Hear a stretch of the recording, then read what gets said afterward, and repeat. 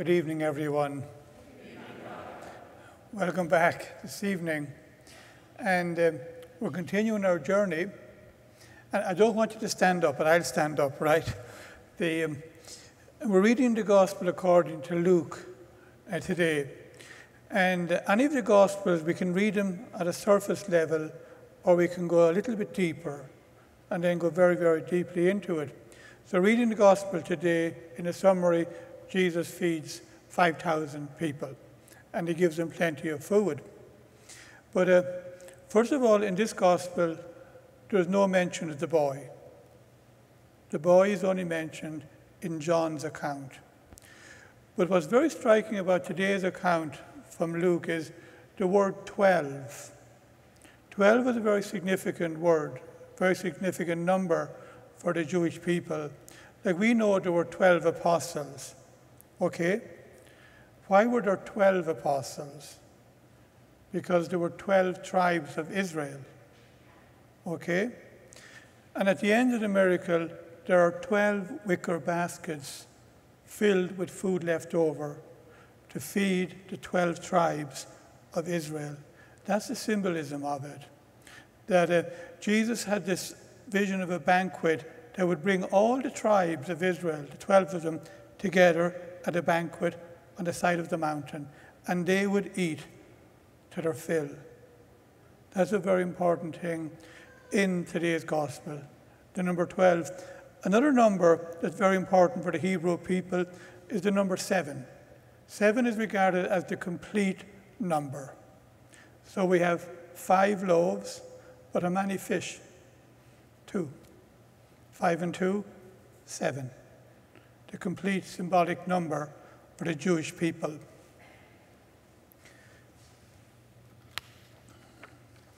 Just when I'd finished, or thought I'd finished, preparing this reflection, I got another book on the Eucharist. And have you ever seen a movie, and the start of the movie is actually the end of the movie? Have you ever seen that type of movie? It starts with the end, and then it goes back a few years and leads on then to the conclusion. Well, that's what I'm going to do now. I'm going to give you the conclusion. Okay, from this book.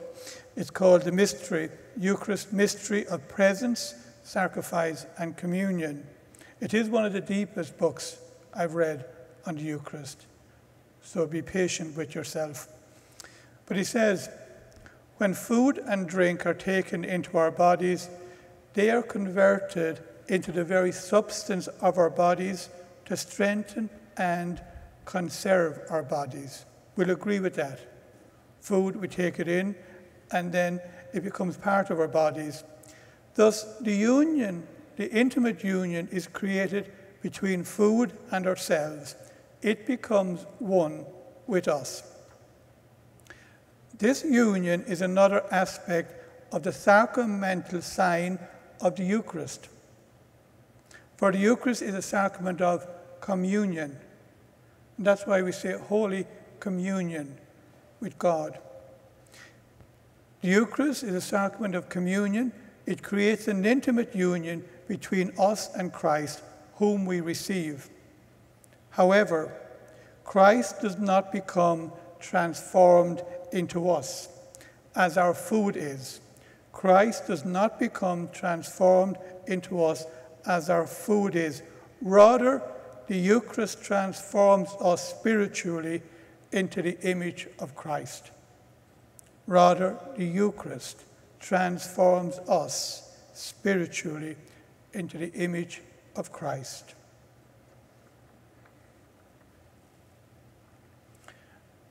Let us stand.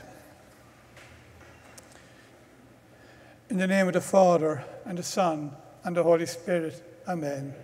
The Lord be with you. And with your spirit. And I not only welcome you here to our celebration, but I welcome people from all over the States.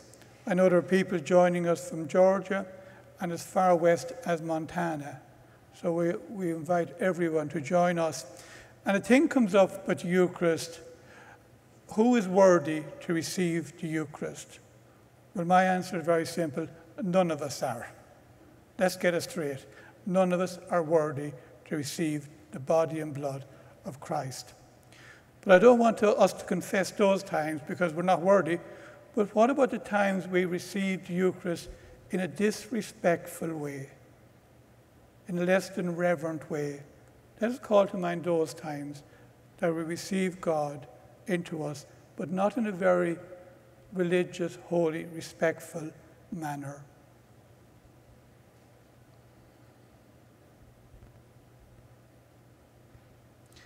I confess to Almighty God and to you, my brothers and sisters, that I've greatly sinned in my thoughts and in my words, in what I have done and in what I have failed to do, through my fault, through my most grievous fault. Therefore I ask the Blessed Mary, ever Virgin, all the angels and saints, and you, my brothers and sisters, to pray for me to the Lord our God. May Almighty God have mercy on us, forgive us our sins, and bring us to life everlasting. Amen. Let us pray. Thank you. O God, who show the light of your truth to those who go astray, so that they may return to the right path, give all who for the faith they profess are accounted Christians the grace to reject whatever is contrary to the name of Christ, and to strive after all that does it honor. We ask this through Christ our Lord. Amen.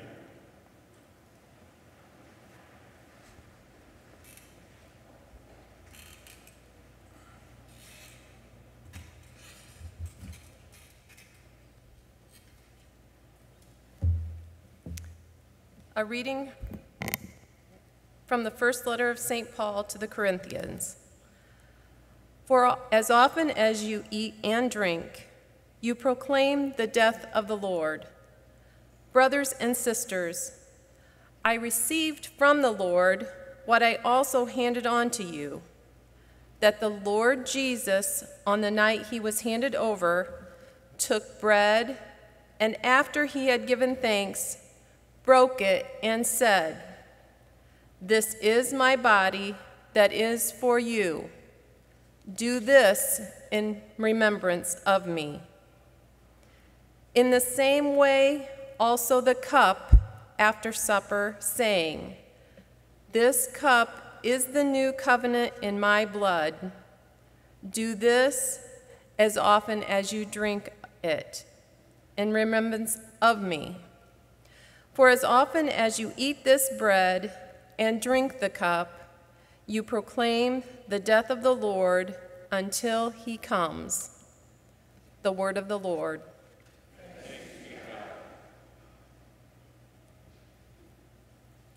The responsorial psalm. Our blessing cup is a communion with the blood of Christ. Our blessing cup is a communion with the blood of Christ. How shall I make a return to the Lord for all the good he has done for me? The cup of salvation I will take up, and I will call upon the name of the Lord. Our blessing cup is a communion with the blood of Christ. Precious in the eyes of the Lord is the death of his faithful ones. I am your servant, the son of your handmaid. You have loosed my bonds. Our blessing cup is a communion with the blood of Christ. To you will I offer sacrifice of thanksgiving, and I will call upon the name of the Lord. My vows to the Lord I will pay in the presence of all his people. Our blessing is a communion with the blood of Christ.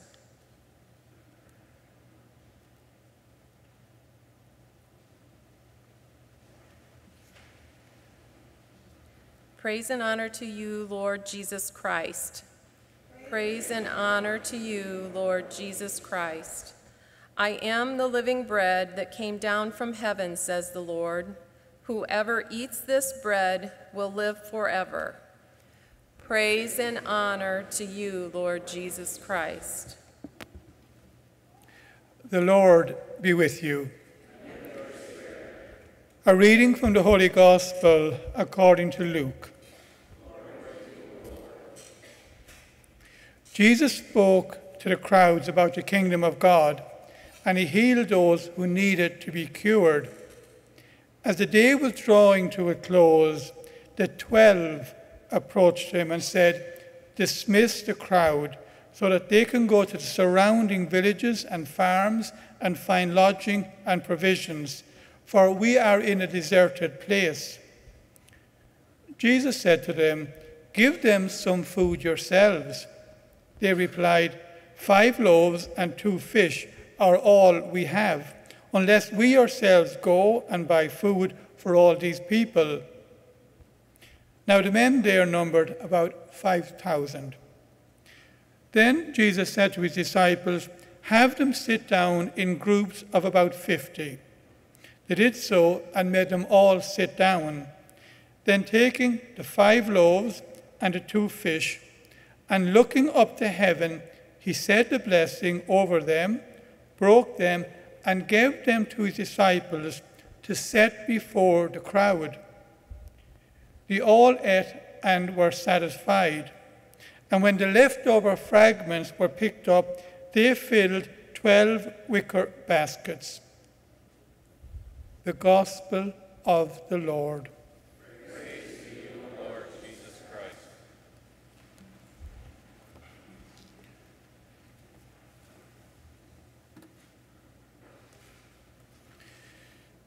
When we eat material food, it becomes us. When we eat spiritual food, we become it. When we eat spiritual food, we become it. And an expression that has upset me for a long time, and one you're familiar with, another one from the Gospel, to the person who has, more will be given. You're familiar with that line. To the person who has, more will be given. A young boy, 2,000 years ago, came to Jesus with his humble gifts of cheap barley bread and fish. Jesus took the gifts, he looked up to heaven, blessed them, and gave thanks. He broke the bread and divided the fish. He then distributed the food through his disciples. In all the synoptic Gospels, the only occasion outside the feeding miracles when Jesus acted as a host to a meal is the Last Supper. Jesus was at a wedding at Cana. He often was recounted having a meal, but the only time that he actually hosted a meal outside the Last Supper was the miracle of the loaves and fishes. So in other words,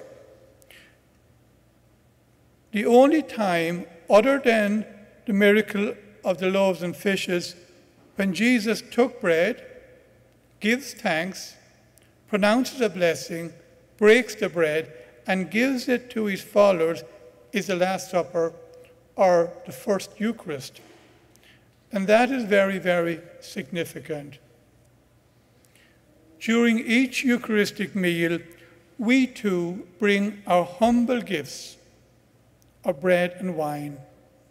God accepts these gifts, he blesses them, and then he transforms them into the body and blood of his Son, Jesus Christ. Each time we celebrate our Mass, our Eucharist, we recall, and we should recall, what was given up or sacrificed for a better cause, for others, for us. The boy sacrificed his food for others. God sacrificed his Son for the world the day his Son was born. Jesus Christ sacrificed his body and blood for us the day he died on the cross. Today we look at Luke's version of the multiplication of the loaves and fishes.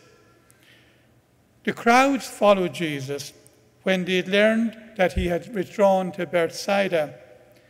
But moved with compassion, if I was asked to sum up Jesus Christ in one word, it would be compassion. Not rules and regulations, just one word. Jesus was compassionate. So moved with compassion, Jesus taught them. He also cured the sick. But as evening approached, the 12, again it is the 12 just mentioned, became concerned about the large crowd and how they would eat. They approached Jesus, and what did they say?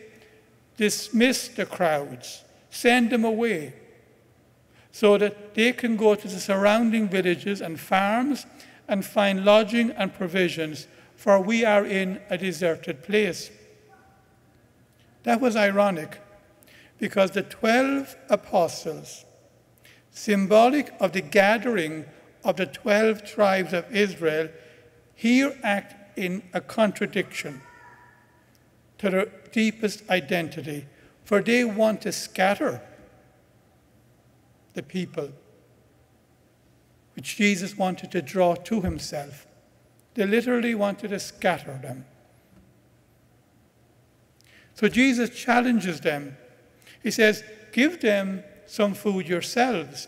But they protest, 5 loaves and 2 fish are all we have, unless we too go and buy food for these people.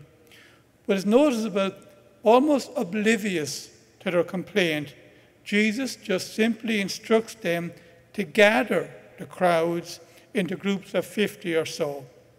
And then taking the loaves and the fish, Jesus said a blessing over them, broke them, and then he gave them to the disciples for distribution.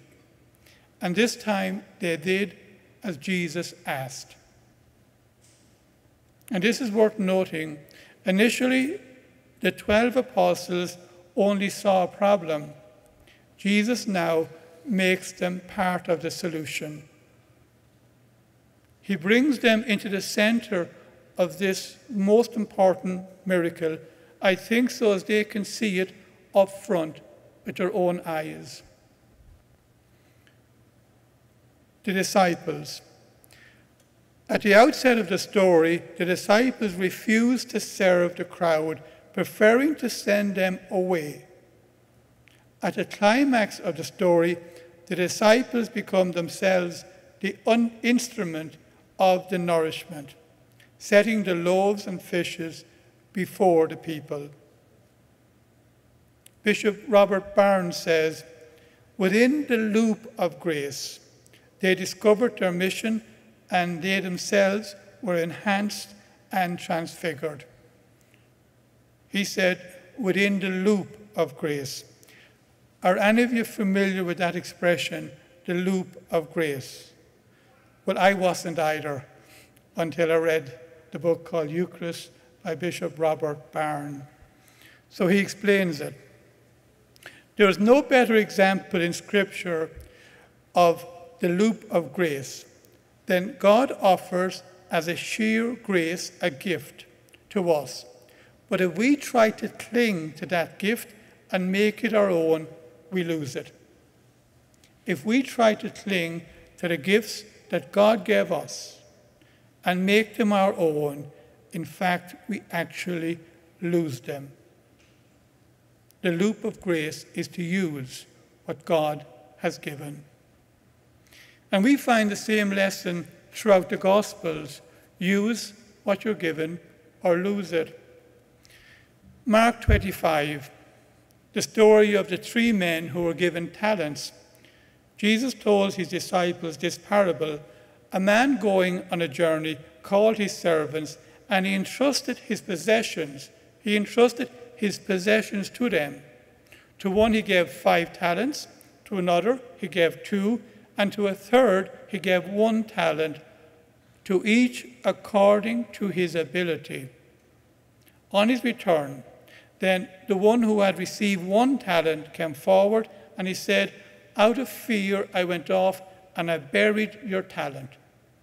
Out of fear I went off and I buried your talent. Here it is back. Now then, take that talent from him. Take that talent from him and give it to the man with 5. For everyone who has, more will be given, and he will grow rich. But from the one who has not, even what he has will be taken away. Even what he has will be taken away. The person who has, more will be given, and he will grow rich. But the person who has not will lose even what he has. At first sight, this seems a shocking, unfair, unchristian thing to do. At least to me. I was shocked by it. How unchristian, how unfair. However, an interesting explanation from this parable is, if we have a talent, we should use it. If we have a talent, we should definitely use it. Because in doing so, we will develop that very talent. But if we fail to use that gift, that talent, with time, we will eventually lose it. How would the miracle story of the loaves and fishes have ended had the young boy hidden his food under his cloak? Had he hidden it, how would it have ended? The parable, the miracle, there would have been no miracle. I assume many of you, like myself, had to learn a second language in high school. Most of you had, okay? How many of you can speak that language today? You can speak it? There's one girl. I had to learn 4 languages: Irish, English, Latin, and French, and they're gone, especially French and Latin. Because I didn't use it. If you don't use it, you lose it. On the missions in Central Africa, there were 5 different languages in the parish I was assigned to, but I was told just to learn 1.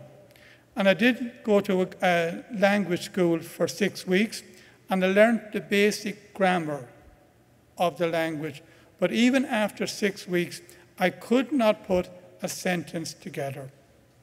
I was making no progress. So I was sent to a very rural parish to try and just learn the language. And that was a very important discovery. It was to build on what I already had, even if it wasn't much. To build on what I already had, even if it wasn't much. And believe me, I wanted to give up.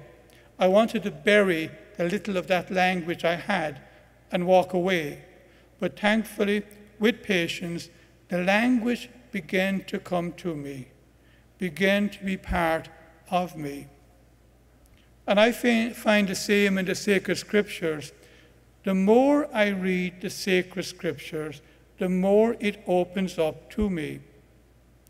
The more it opens up to me, the more I see connections between the past and the future, the Old Testament and the New Testament.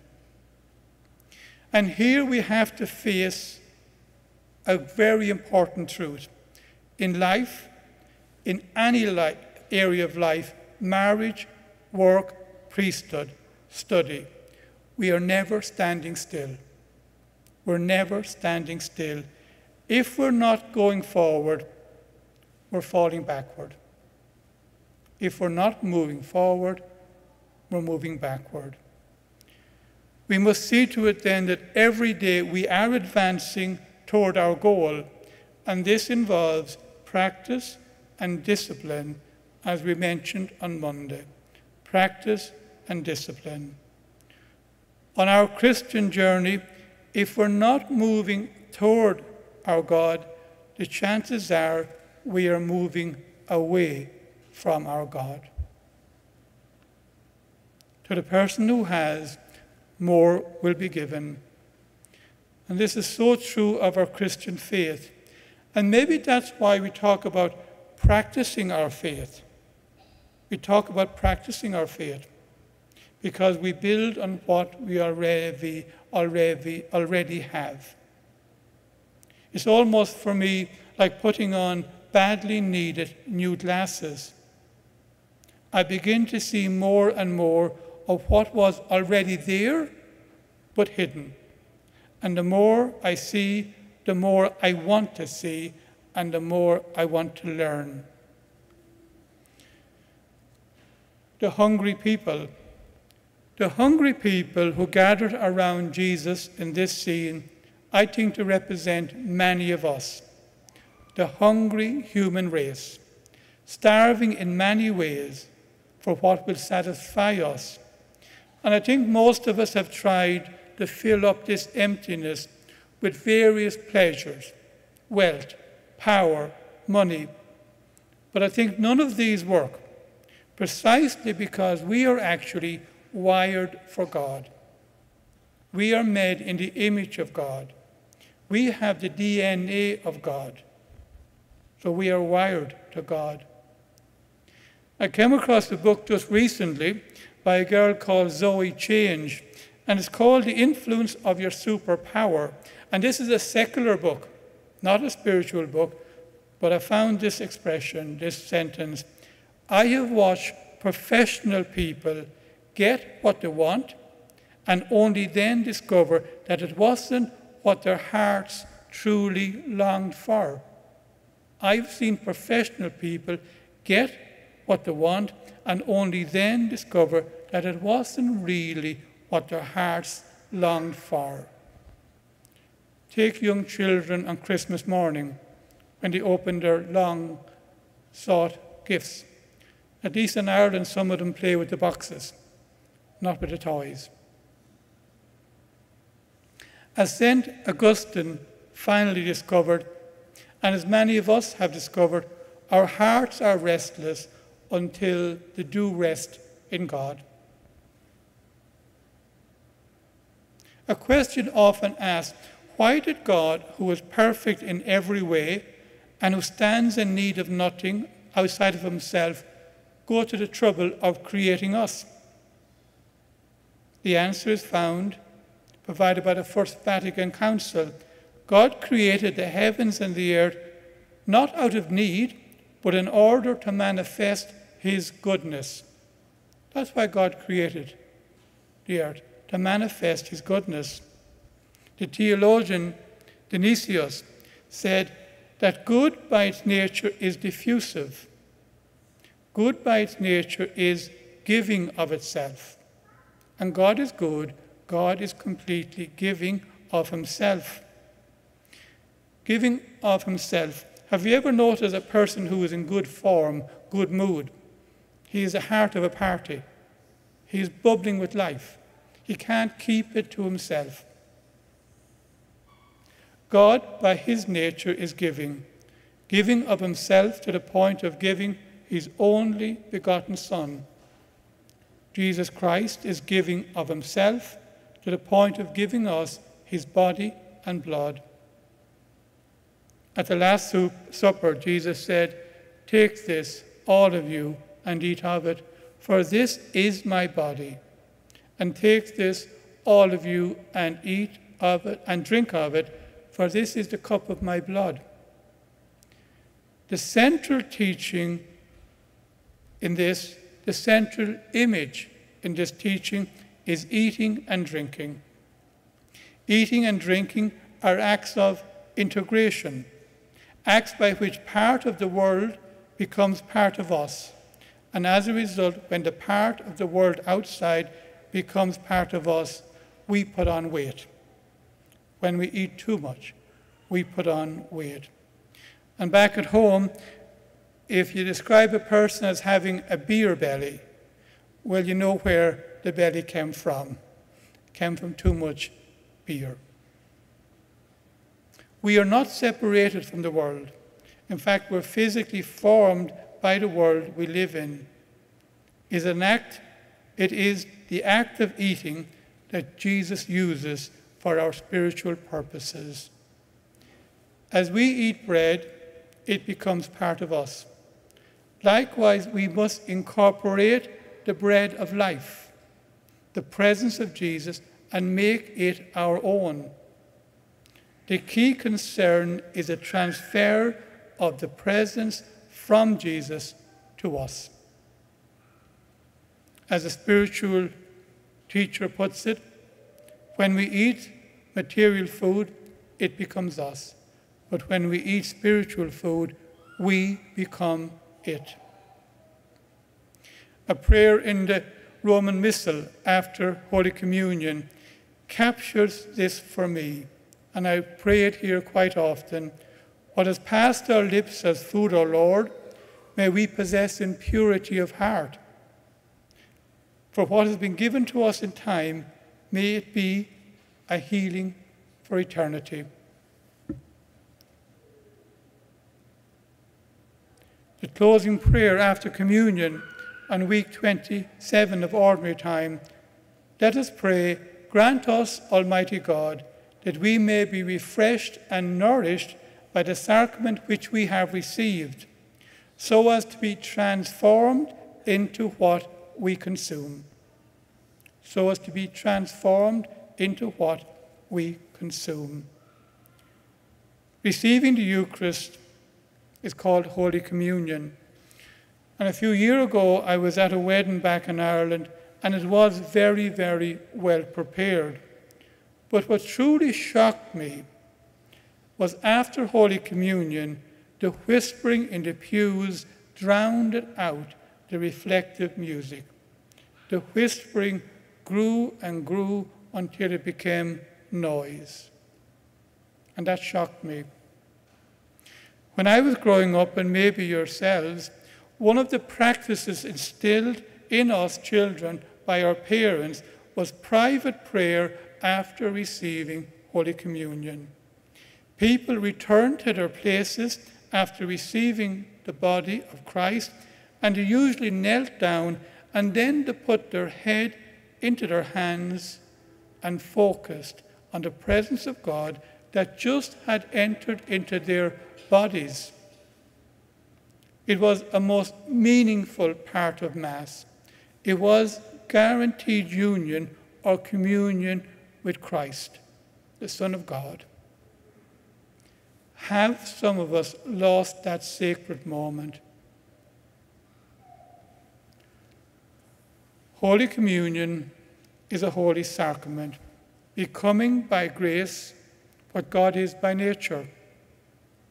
St. Thomas Aquinas says, sacraments are designed to place the spiritual life within the human being.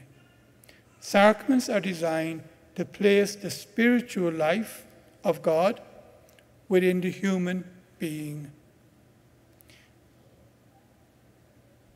Thus, just as food and drink are required for the sustenance of biological life, our Eucharist is essential for the sustenance of our spiritual life.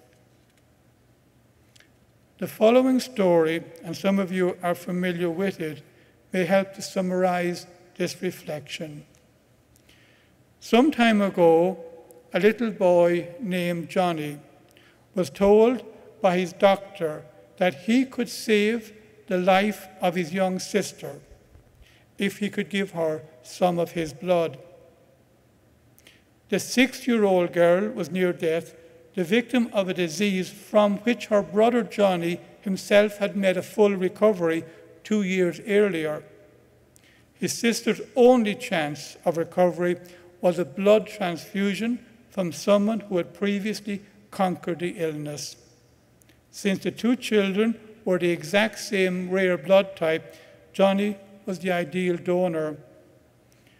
Johnny, would you like to give some of your blood for Mary? The doctor asked.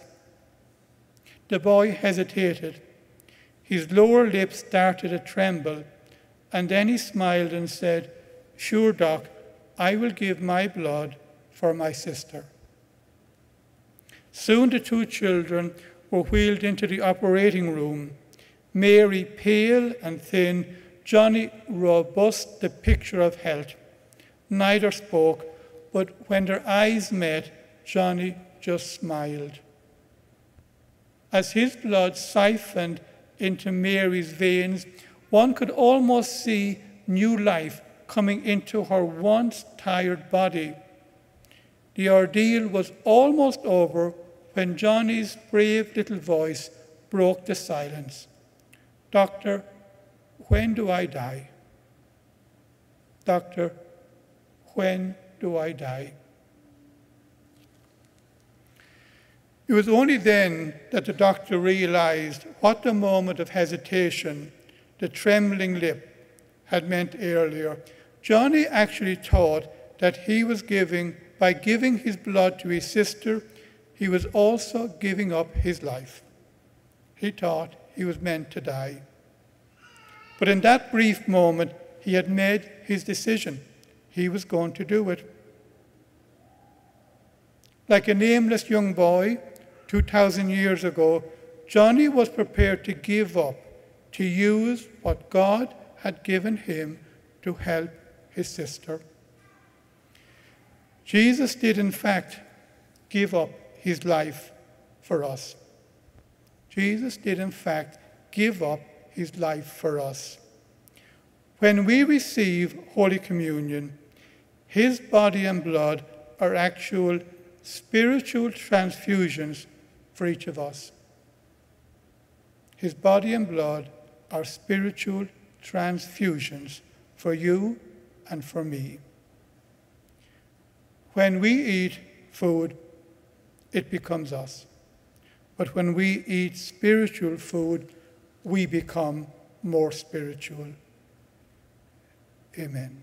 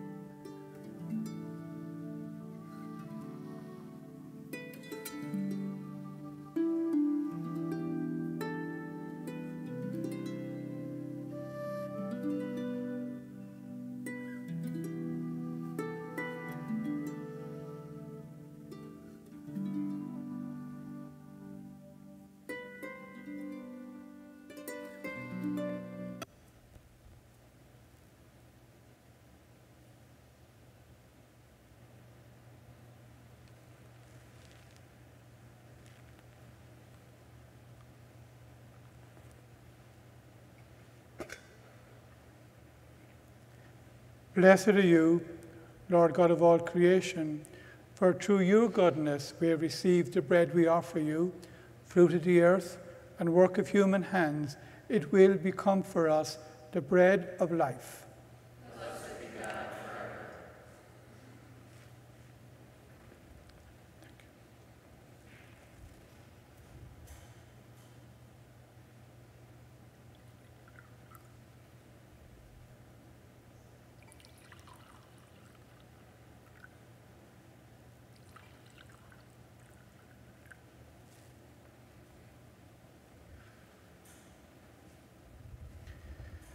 By the mystery of this water and wine, may we come to share in the divinity of Christ, who humbled himself to share in our humanity.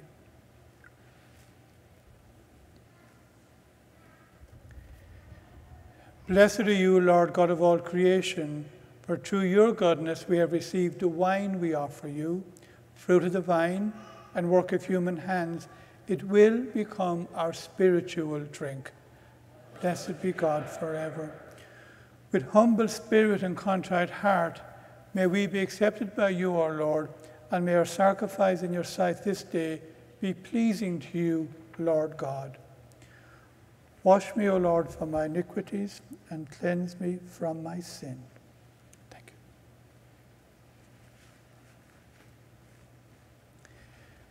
Pray, brothers and sisters, that my sacrifice and yours may be acceptable to God, the Almighty Father.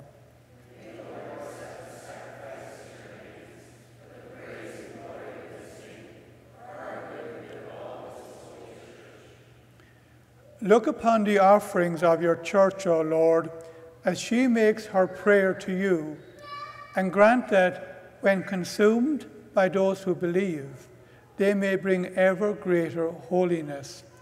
Through Christ our Lord. Amen.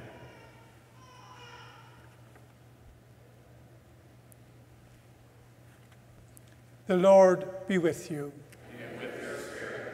Lift up your hearts. We lift them up to the Lord. Let us give thanks to the Lord our God. It is right and just. It is truly right and just, our duty and our salvation, always and everywhere to give you thanks, Lord, Holy Father, Almighty and eternal God, through Christ our Lord.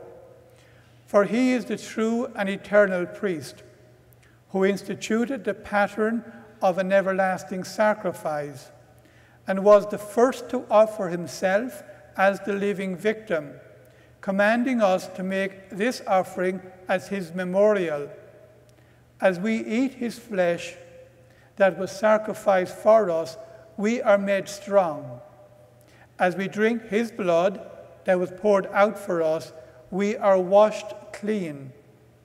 And so with the angels and the archangels, with the thrones and dominions, and with all the hosts and powers of heaven, we sing the hymn of your glory, as without end we acclaim.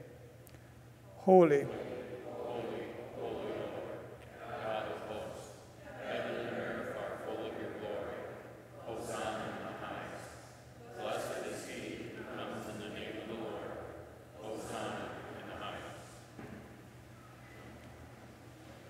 you are indeed holy, O Lord, the font of all holiness. Make holy, therefore, these gifts, we pray, by sending down your Spirit upon them like the dewfall, so as they may become for us the body and blood of our Lord Jesus Christ. At the time he was betrayed and entered willingly into his passion, he took bread, and giving thanks, broke it and gave it to his disciples, saying, "Take this, all of you, and eat of it, for this is my body, which will be given up for you."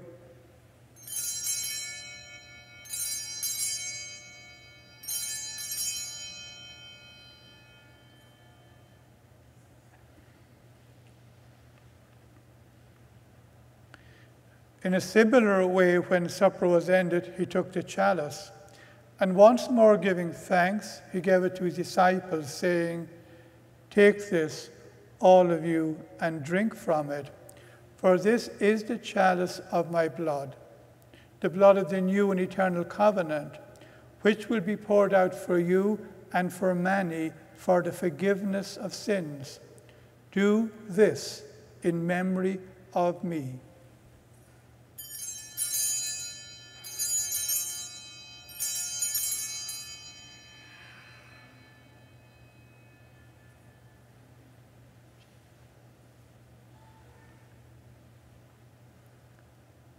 The mystery of faith. When we eat this bread and drink this cup, we proclaim your death, O Lord, until you come again. Therefore, as we celebrate the memorial of his death and resurrection, we offer you, Lord, the bread of life and the chalice of salvation, giving thanks that you've held us worthy to be in your presence and minister to you. Humbly we pray that, partaking of the body and blood of Christ, we may be gathered into one by the Holy Spirit. Remember, Lord, your church spread throughout the world, and bring her to the fullness of charity, together with Francis our Pope, Daniel our Bishop, the clergy, and all your people.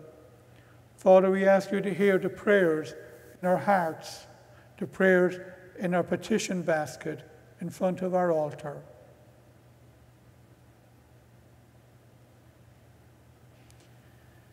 Remember also our brothers and sisters who have fallen asleep in the hope of the resurrection, and all who've died in your mercy. Welcome them into the light of your face. Have mercy on us all, we pray, that with the Blessed Virgin Mary, Mother of God, with blessed Joseph, her spouse, with the blessed apostles, and all the saints who have pleased you throughout the ages, we may merit to be co-heirs to eternal life, and may praise and glorify you through your Son, Jesus Christ. Through him, and with him, and in him, O God, Almighty Father, in the unity of the Holy Spirit, all glory and honor is yours forever and ever. Amen. At the Saviour's command, informed by divine teaching, we dare to say, Our Father, who art in heaven, hallowed be thy name. Thy kingdom come, thy will be done, on earth as it is in heaven. Give us this day our daily bread, and forgive us our trespasses, as we forgive those who trespass against us. And lead us not into temptation, but deliver us from evil. Deliver us, Lord, we pray, from every evil. Graciously grant peace in our days, that by the help of your mercy we may be always free from sin and safe from all distress, as we await the blessed hope and the coming of our Saviour, Jesus Christ. For the kingdom, the power, and the glory are yours, now and forever. Lord Jesus Christ, who said to your apostles, Peace I leave you, my peace I give you.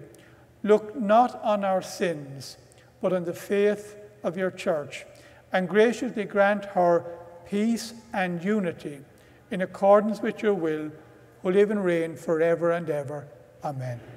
The peace of the Lord be with you always. And with your spirit. Let us offer each other a sign of that peace. Oh, peace. Thank you very much. Clara, peace. Thank you.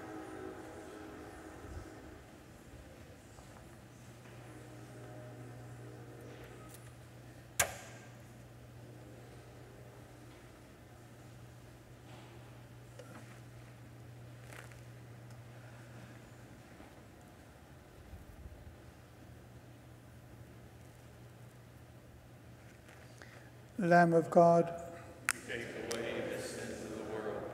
Have mercy on us. Lamb of God, you take away the sins of the world. Have mercy on us. Lamb of God, you take away the sins of the world. Grant us peace.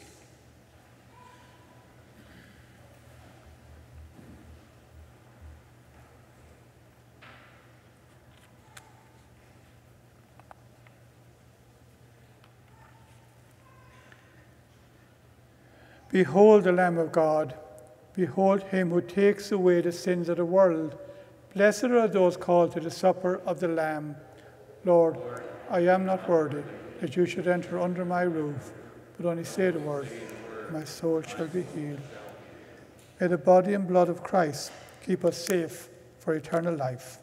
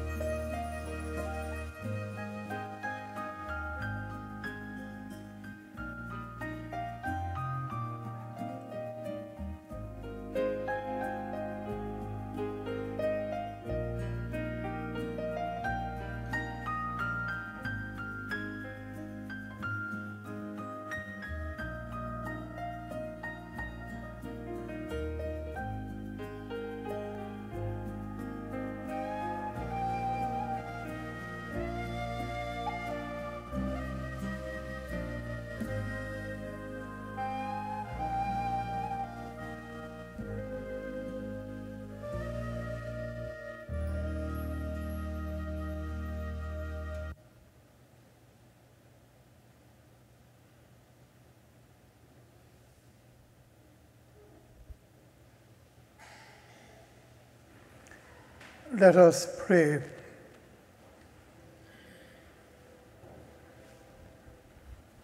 Thank you. What has passed our lips as food, O Lord, may we possess in purity of heart, that what has been given to us in time may be our healing for eternity.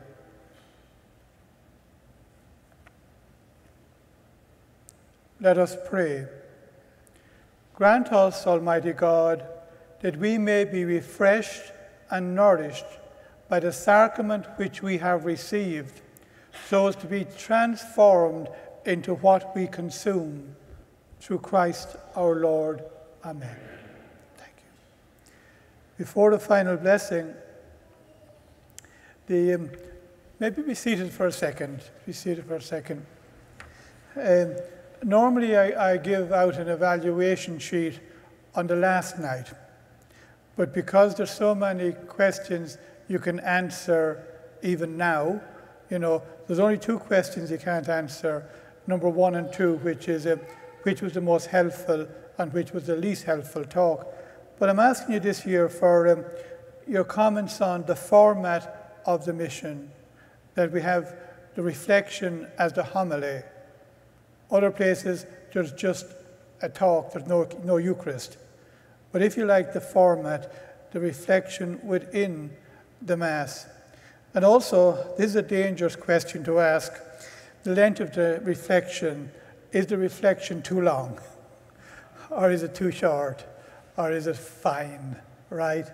And also, do you find the music helpful in creating a prayerful atmosphere? All of those questions you could answer if you wish tonight, but not question 1 and 2. But I really would appreciate if you would give us some thought, because your opinions are so vital to my preparation for future parish missions. Tomorrow is our last day. I want to thank you for your donations so far, by the way, in case I forget. I really appreciate your support. And we conclude with the statement, unless you eat my body and drink my blood, you cannot have eternal life within you.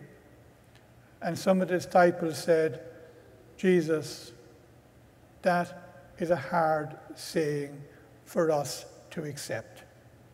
It's intolerable. And they walked away. It was the only time anybody deserted Jesus because of what he taught, what he preached. So that's what we're looking at tomorrow. Why did those people walk away? Why do we stay? Thank you very much for being here. The Lord be with you. May Almighty God bless you, the Father, the Son, and the Holy Spirit. Our Mass is ended. Let us go and announce the gospel by the way we live our lives. Thanks be to God. Have a very good evening.